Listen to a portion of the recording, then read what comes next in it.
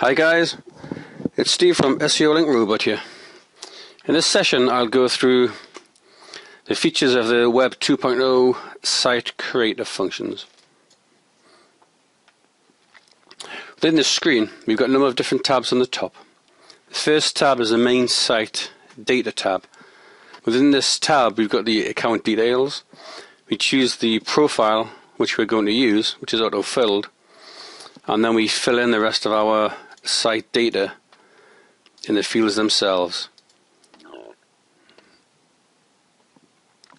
We can load previously loaded data profiles by clicking the last loaded profile, or we can load a different profile using the load data.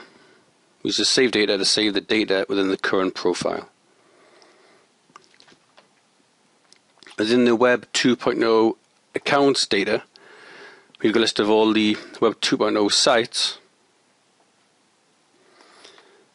and as per the account creation we simply select the sites, create a selected account, and it auto creates the account, saves the username and password,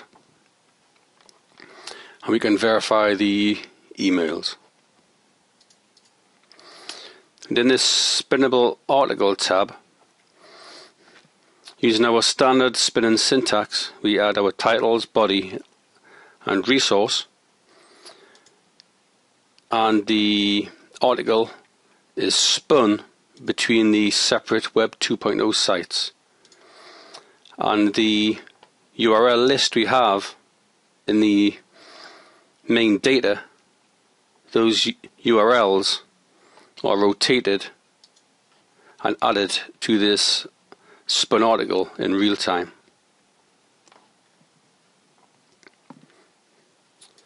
The Web 2.0 creation tasks, this is where we begin our posting.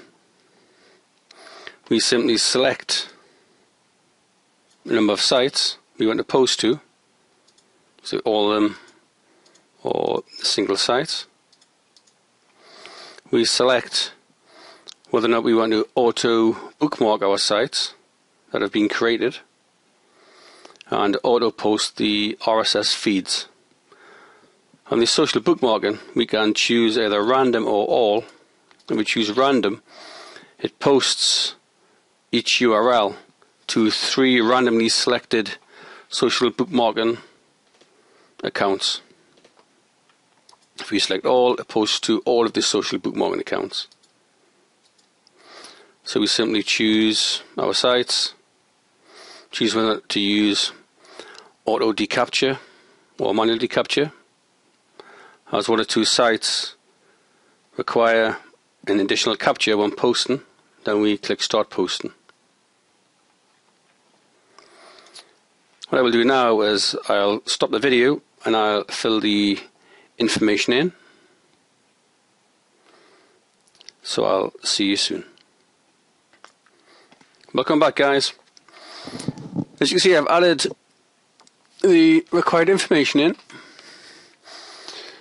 What you can do here is if you actually put in your keywords and you click the button next to the anchor text,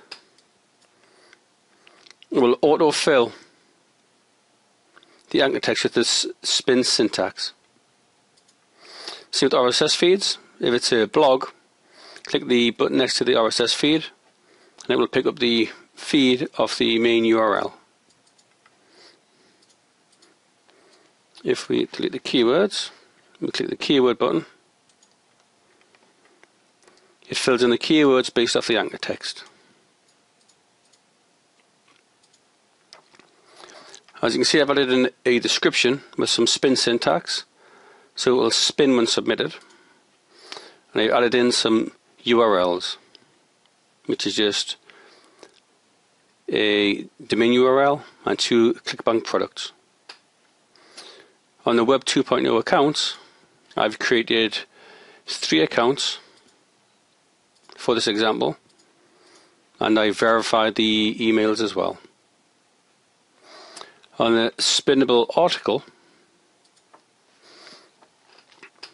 I've added in a article with spin syntax.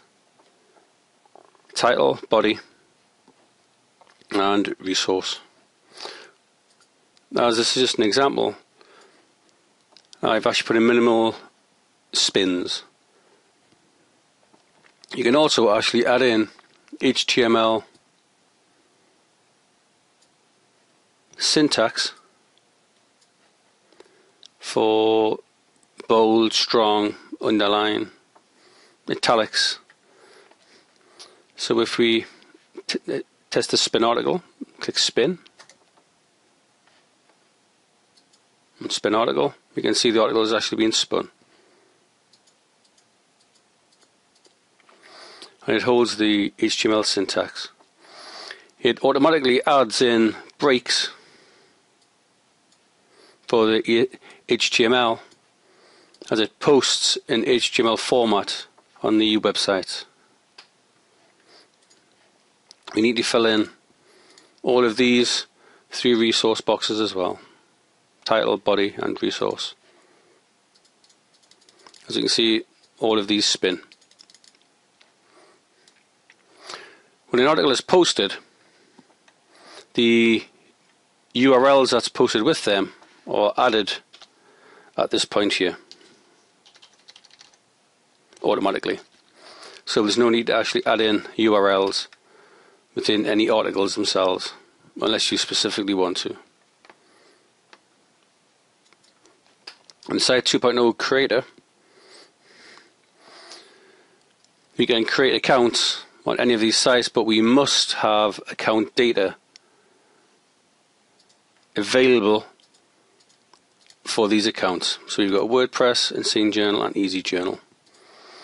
For this example, I'll untick the social bookmarking and RSS feeds, as we will go through them later in a different tutorial. Let's choose Insane Journal. I'm going to simply click Start Posting. As you can see, the site's opened. The site's logging in.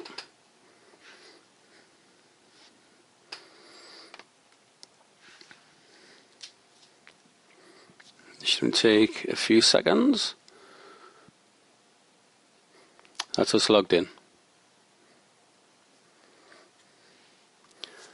Now the software will find the area to post,